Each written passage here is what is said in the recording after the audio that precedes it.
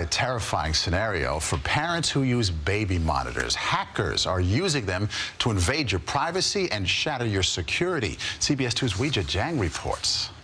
Wake up, little boy, daddy's coming for you. A stranger delivered that creepy message through a baby monitor. Well, I started to cry in there because it all started coming back to me and I started figuring things out. The parents didn't want to reveal their identity, worried the person could find them. The couple's 3-year-old son said he was afraid of the man talking over the monitor at night. Then more evidence of someone spying. My wife walked in and I heard the exact words say, "Look, someone's coming," or "someone's coming into view." They say the hacker was even able to remotely control the camera.